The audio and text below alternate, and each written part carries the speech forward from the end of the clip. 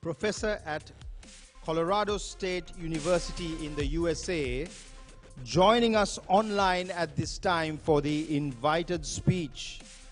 So now that we've all been refreshed with a little bit of tea and some snacks, I know we're going to enjoy what's about to come. And I want to touch on a few achievements, very quickly introducing Professor Anura to us all.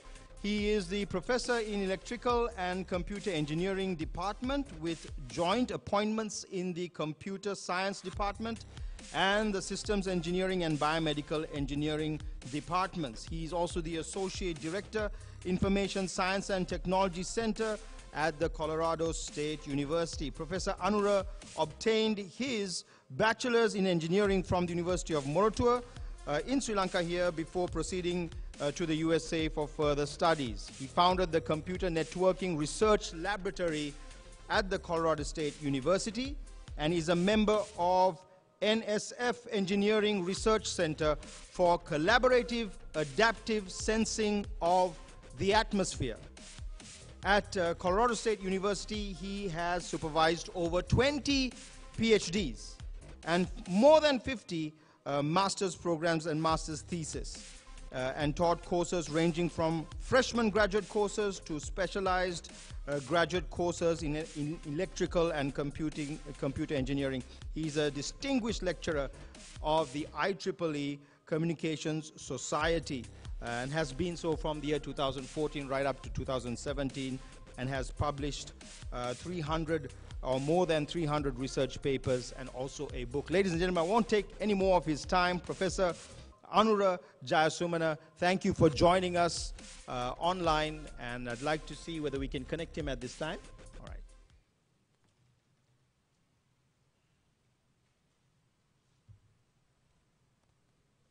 Audio.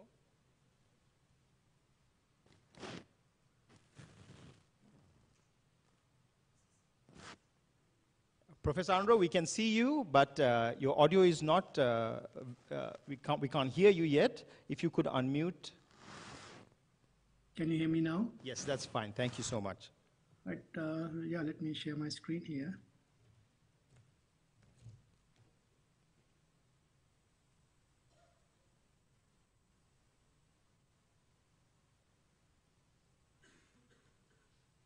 I think you can see my screen now, right?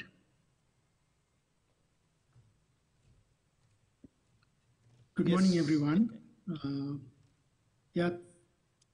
It's a pleasure to be able to present at your conference.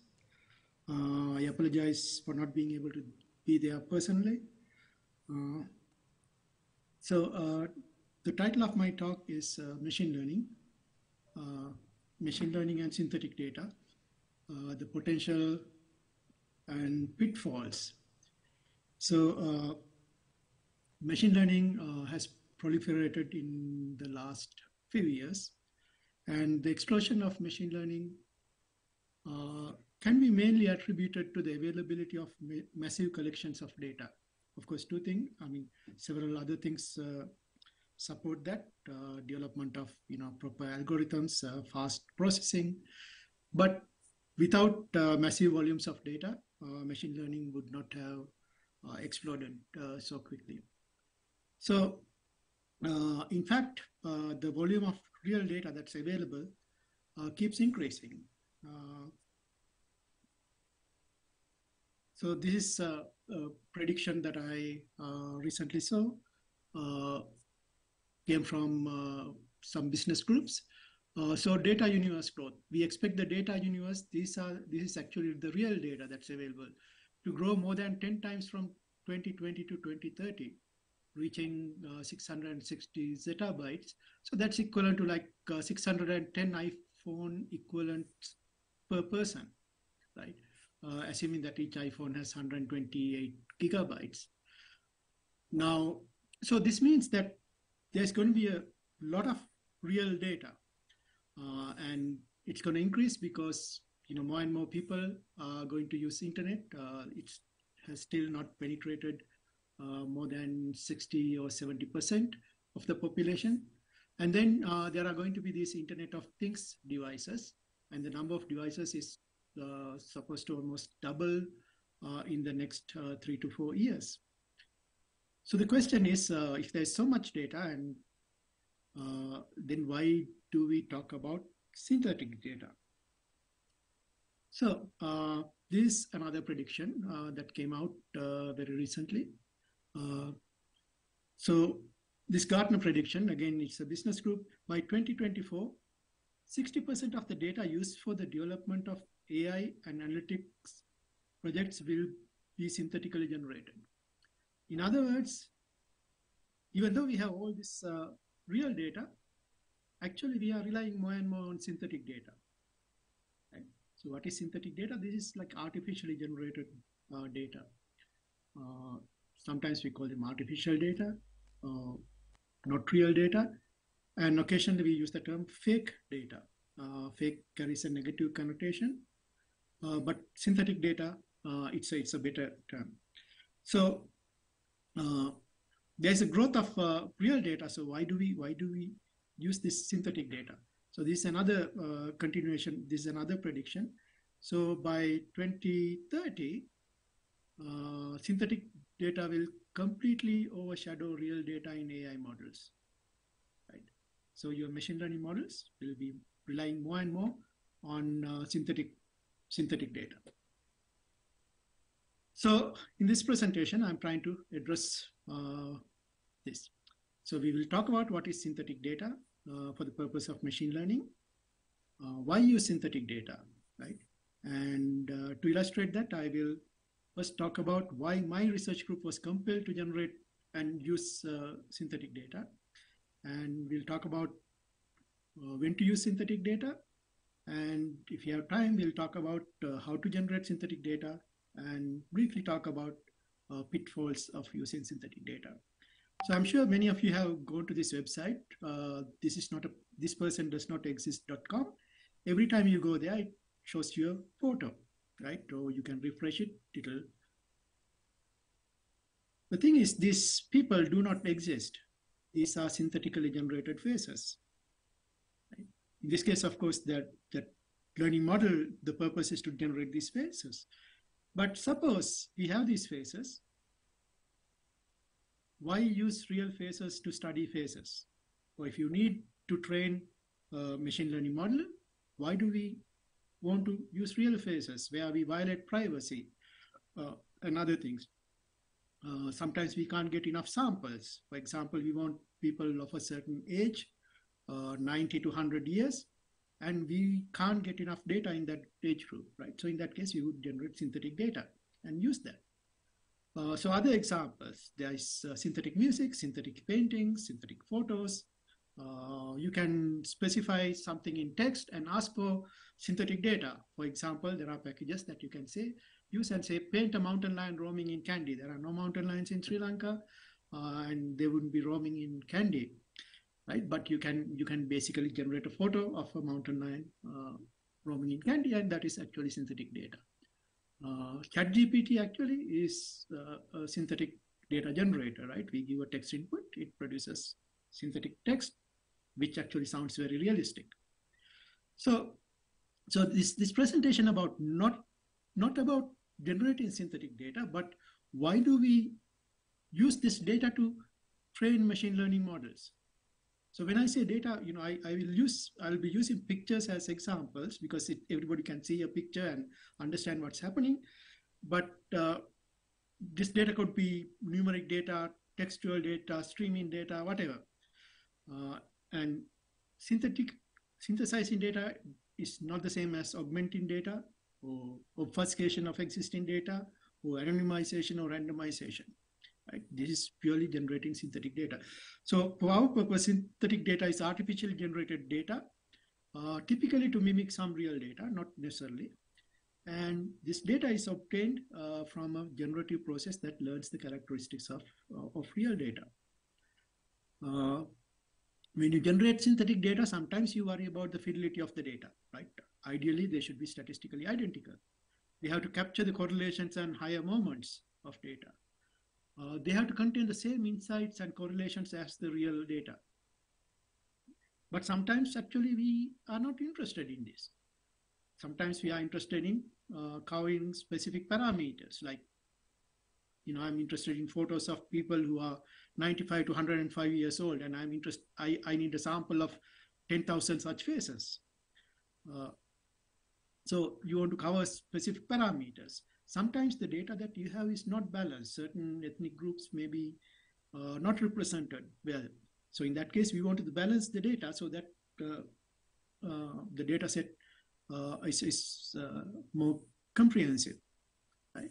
So there are many other reasons, and we will come to this.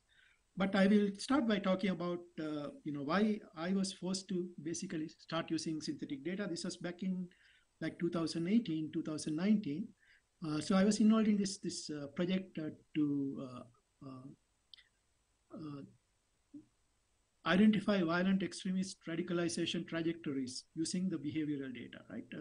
Violent extremist, we were looking for ways to predict who would be a homegrown violent extremist. These are people who advocate and engage in violent activities in support of a terrorist organization. But these people act independently, and therefore it's very hard to catch. So the only way to kind of identify these people is to track their social network behavior and try to predict it, right? So I partnered with a computational anthropologist who had this collection of data called Western Jihadism Database. So she had collected all the documented cases in the Western world, but the database itself was only like, consisted only like 500 people at the time. But we wanted to, they also had these indicators about, how we can detect these people, right? Again, I'm not going to go through this because the purpose is not to talk about this project, but so once you have this template, we mine the social data, social network data, and we create this knowledge graph about people and where they go and what type of tweets they do and things like that. And once we have this knowledge base, we basically form a query to identify potential extremists. But the problem is this database itself is dynamic. It changes over time, and therefore, to learn to use machine learning techniques, we need a lot of data, and we did not have that data. Right? So I will skip some. So we ended up building this system to identify these extremists, but we ran out of data.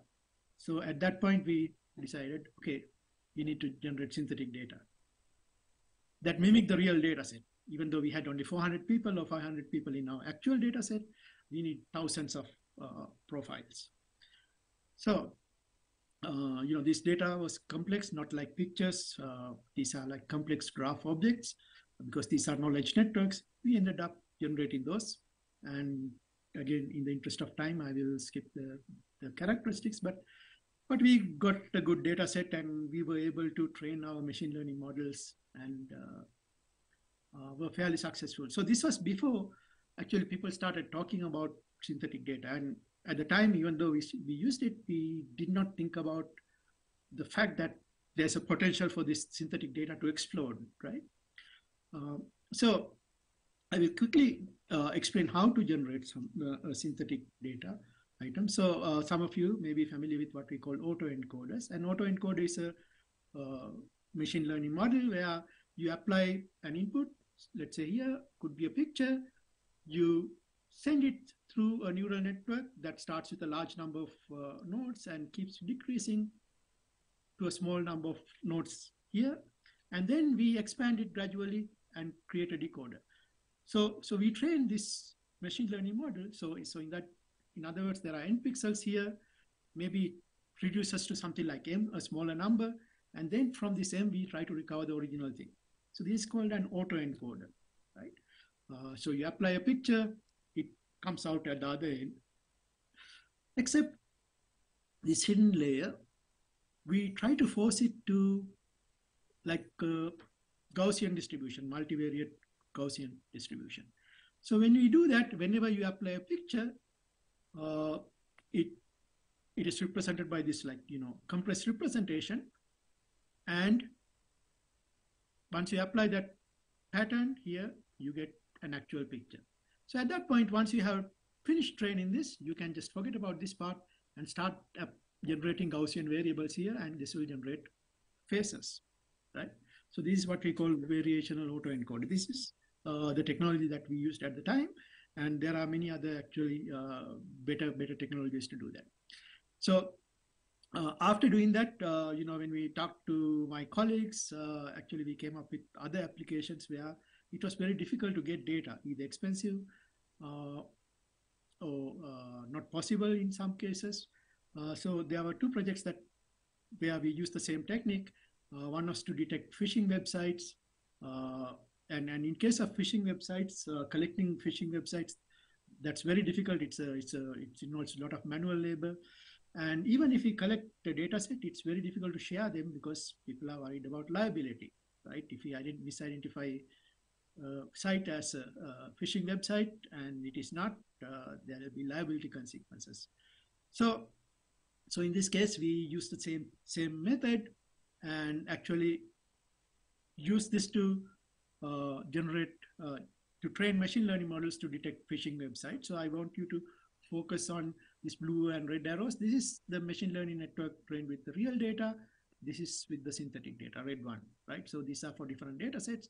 And you can see in every case, actually, when you add a little bit of synthesized data, the performance of these machine learning models increase, right? So in this case, by augmenting the machine learning model, the training data set with a little bit of synthetic data, we can actually get a significant improvement in performance.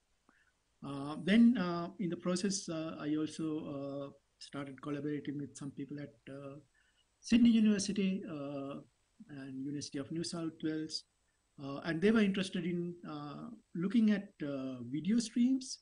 For example, when you are watching a YouTube video or some other video, the video is encrypted, but you want to identify what video this person is watching, even though the traffic is encrypted, right?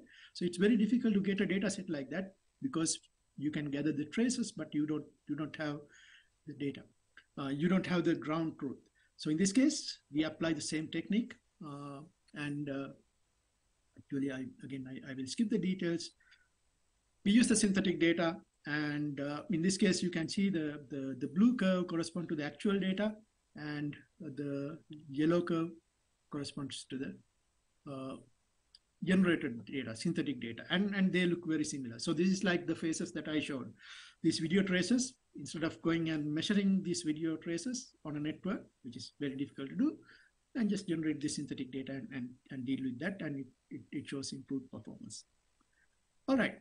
So in the meantime, other people were encountering similar problems, and there have been many cases where people started using synthetic data. So this is an example from medicine, right? So this article basically says the proliferation of synthetic data in artificial intelligence for medicine and healthcare raises concerns about vulnerabilities of software and challenges of current policy.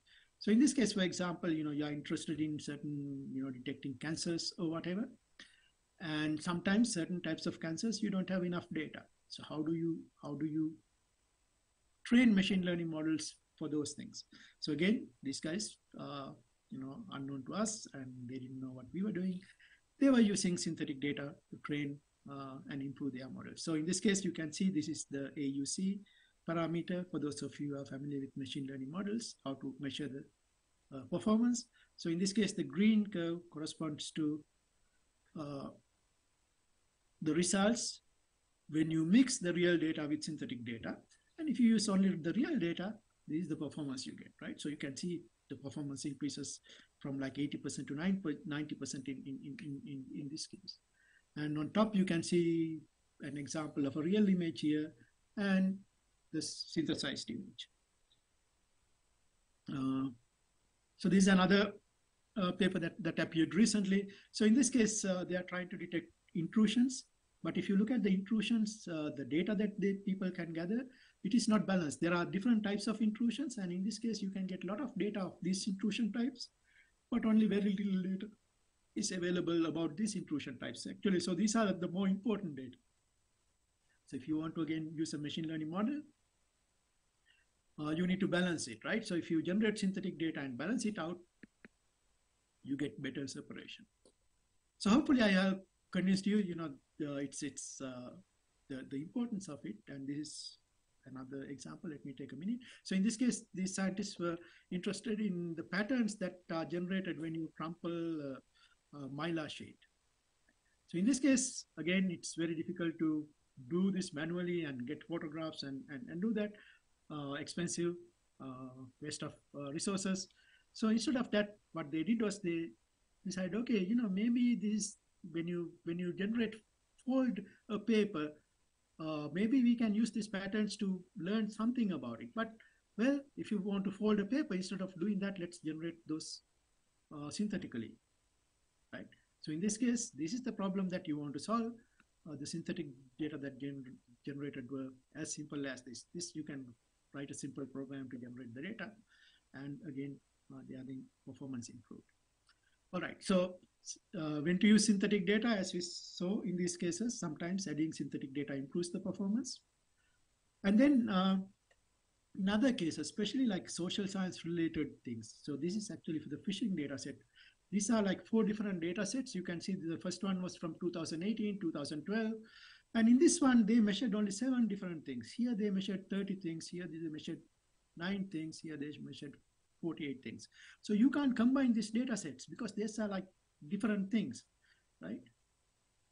But suppose I have a machine learning model that is capable of, that has been trained with this one, and I want to somehow evaluate this, or I want to combine these data sets into a single data set that is consistent. So in that case, what I can do is try to go and, even though this has only 9 of the features out of 48, I can go and synthetically generate the other 39 features here and get them into the same baseline, right? So that's another problem that we have been working on. And there are other cases where synthetic data may be the only thing that is available and only thing that is applicable, right? So for example, if you are trying to solve some geometrical problems, you can generate geometric shapes of various shapes and sizes, and you can do a pretty exhaustive job of generating that data. So in those cases, actually, you don't need any real data. So I have just a couple of minutes left. Let me just give you a flavor of how to generate this data. Those of you who are working on machine learning are very likely familiar with generative adversarial networks. So in this case, for example, I'm interested in generating faces, let's say. So I have a set of data corresponding to faces. So what I do is I train a discriminator, right? It's a machine learning model. So I present to it real data and other pictures. And of course, I know which one are the real data and which is other types of pictures. And I can train this discriminator, right? So discriminator basically decides it's the face. If not, if it makes a wrong decision, you send the feedback and you do that. Now, so this way I can train this discriminator to identify whether it's a face or not.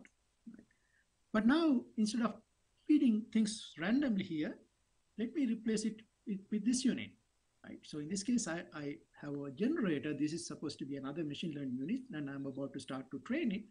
In this case, I'm just going to apply some noise to this as the input, and it's going to generate something, some garbage picture, which is not a face.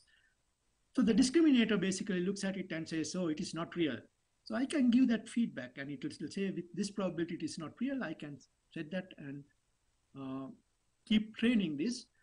And after some time, after enough training, this will actually start generating good data that the discriminator fails to detect, right? At the same time, the discriminator knows, okay, this one generated a face, but I could not recognize that it was a synthesized face, and therefore this also keeps adjusting. So in this case, basically both the discriminator and the generator keeps on improving their performance, and the system becomes very good, right? This is how you generate the faces that I just showed you at the very beginning, right? So in this case, we train 2 models, the generator and the discriminator. They are trained in an adversarial manner. The goal of the discriminator is to correctly judge whether the data is data that it is seeing is real or synthetic, and the goal of the generator is to fool the discriminator, right? So they keep on improving, and ultimately you get great results. So this is another way. There are advantages and disadvantages of each model. So this another method to generate synthetic data. This is called diffusion model, right? So in this case, suppose I start with a picture of a dog, and I add some noise, so I get this one, right? So in this case, I have a picture, I add noise, and this is like a little bit fuzzy picture. So in this case,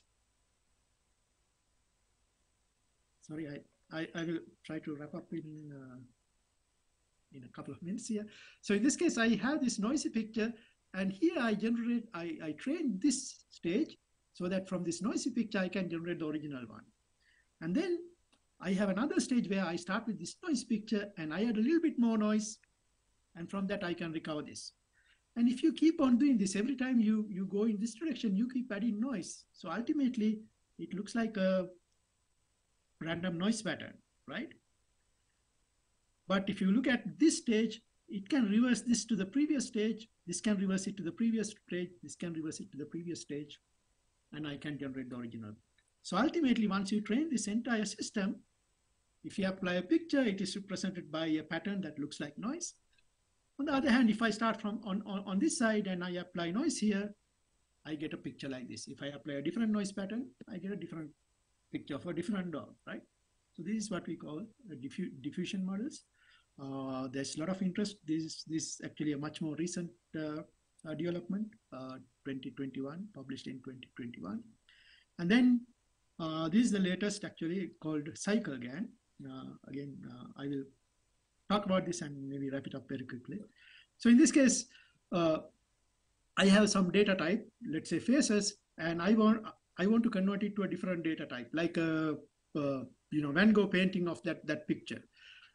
So in order to do that, I have this discriminator that knows how to identify Van Gogh paintings from somebody else's or some other things. So in this case, I have trained this discriminator. So in this case, I apply this data. This one tries to convert X to Y, and if it doesn't look like a Van Gogh painting, this one will reject it and give the feedback. So this way, as you keep on training this generator becomes better and better, and ultimately it's able to generate faces like Van Gogh faces, faces drawn by Van Gogh, right?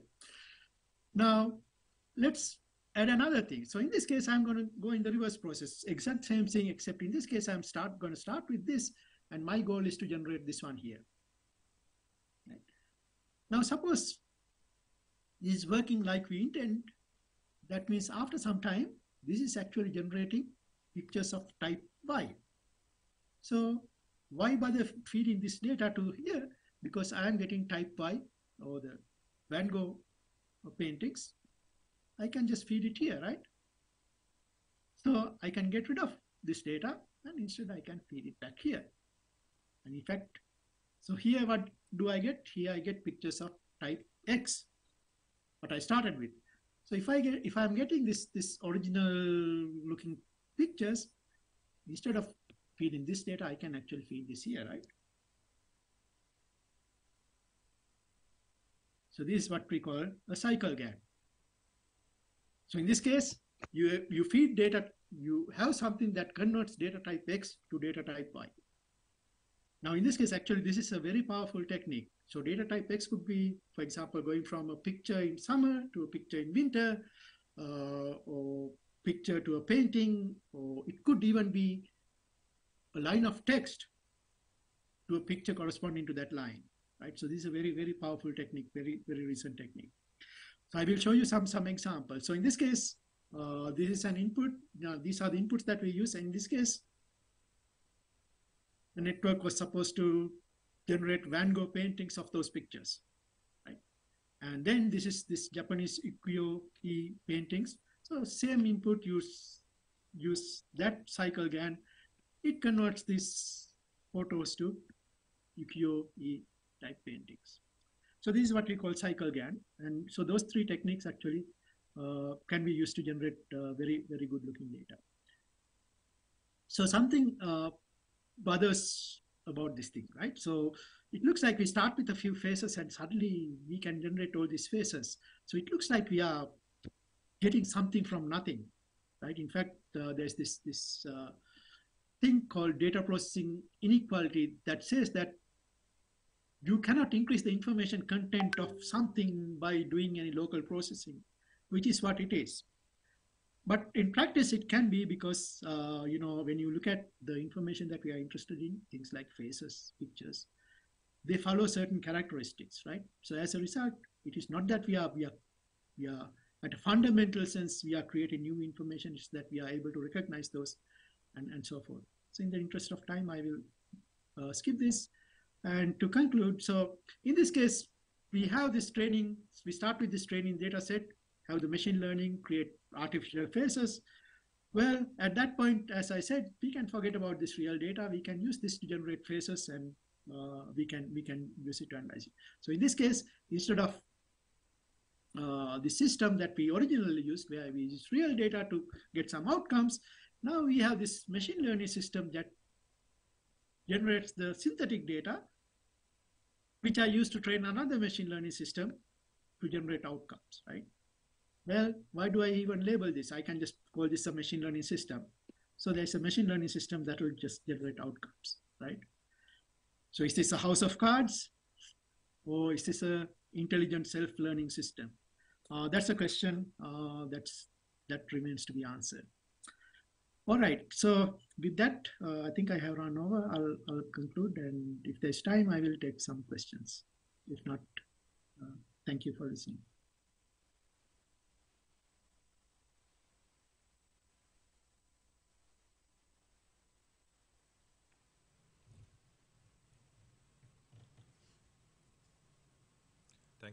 Thank you, Professor Anura Jayasumana, for that very informative session.